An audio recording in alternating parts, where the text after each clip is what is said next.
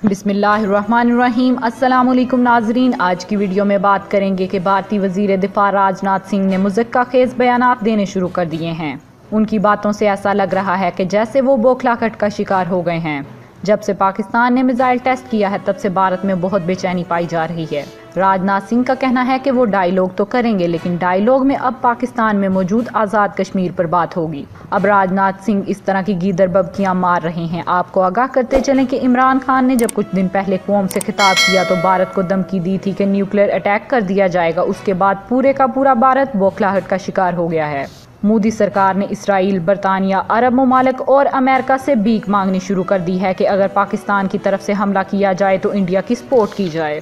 दूसरी जानिब फवाद चौधरी ने गवर्नमेंट को सजेशन दिया है कि भारत के साथ तमाम ताल्लुकात को ख़त्म कर देना चाहिए, इनके एयर स्पेस को भी बंद कर देना चाहिए, अफगानिस्तान के साथ ट्रेड सिस्टम को भी रोकना चाहिए भारत की जानिब से।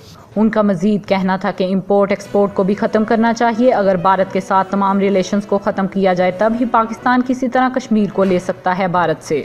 इसके बरक्स राजनाथ सिंह का कहना था कि अगर पाकिस्तान ने हम पर किसी किस्म का भी अटैक करने की कोशिश की तो हम मुजफ्फराबाद में ज़रूर आएंगे और इसको पाकिस्तान से छीन लेंगे और पाकिस्तान कुछ भी नहीं कर पाएगा इस तमाम तर मामले में।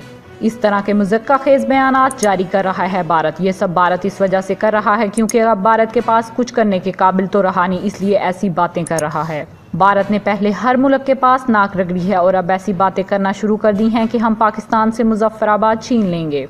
नाजरीन, भारत एक मरतबा पाकिस्तान आने की सोचे तो सही। जो हाल अभिनंदन का हुआ था अब उससे भी बुरा होगा भारत का।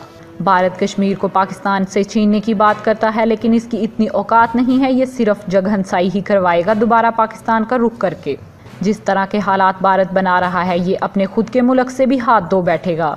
नाजरीन, फवाद चौधरी का कहना था कि पीएम मोदी ने जो शुरुआत की है उसका एहतमाम पाकिस्तान ही करेगा। पाकिस्तान कश्मीर के इशू को सॉल्व करने के लिए किसी हद तक भी जा सकता है। पाकिस्तान के वजीर आज़म इमरान खान ने पहले ही भारत को ये बावर करवा दिया है कि हम न्यूक्लियर मिसाइल का इस्तेमाल भी कर सकते हैं कश्मीर के इशू को लेकर।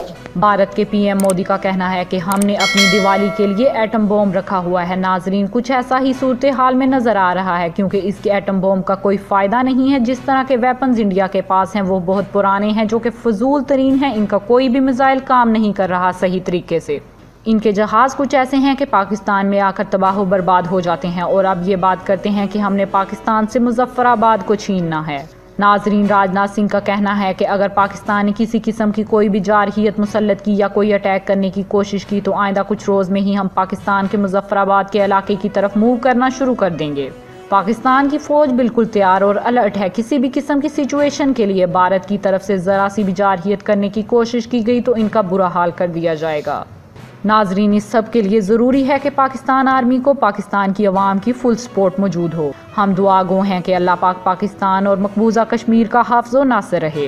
नाजरीन, इस पूरी वीडियो के बारे में आपका क्या कहना है? कमेंट सेक्शन में अपनी राय का इजहार ज़रूर कीजिएगा। अब तक के लिए इतना ही। जज़ाकल्लाह।